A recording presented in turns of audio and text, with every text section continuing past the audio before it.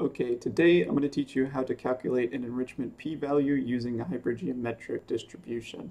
So I have two examples. This toy example where we have a marathon of 1,000 participants, 50 of them are from Team A, and only 200 of them actually finished the marathon, 16 of which came from Team A. Later I'll give a gene-based example, but in this, did Team A get lucky, or are they actually better at running than the average people in the marathon? So we're going to use SciPy stats, and I've just assigned variables corresponding to what I just said above. And then we're going to use the hypergeometric function from stats. But first I'm going to show you this probability mass function. So what's the chance that we have 16 finished from group A, exactly 16 from group A? And that chance is really small, only about 1.5%. And we can graph this probability mass function. I'm just going from 0 to 25.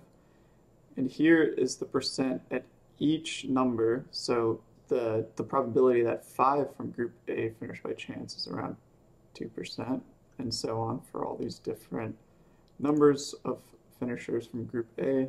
But we can't calculate the p-value from this. What we need is the cumulative distribution function.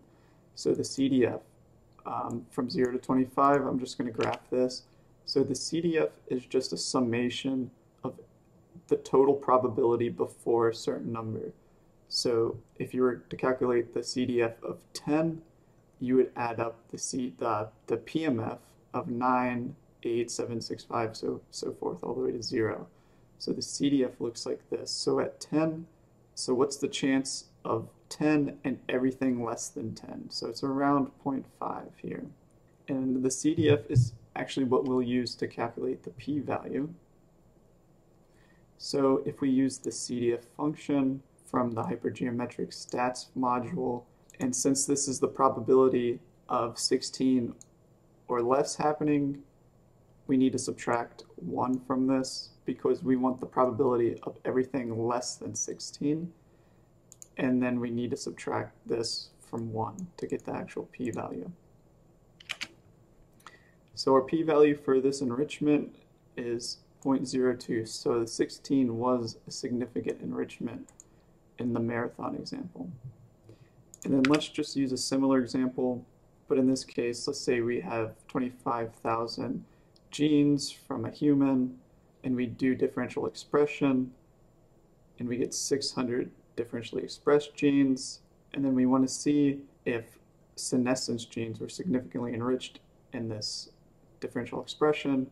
And let's say we come up with 200 senescence genes, maybe it's a Go term that has 200 terms, and out of our 600 DE genes, we had 13 of those 200. So is senescence enriched in this differential expression? And here, I'm just using the same exact equation as above, and we can plug in these numbers, and we see that 13 genes was a significant enrichment with a p-value of 0.001.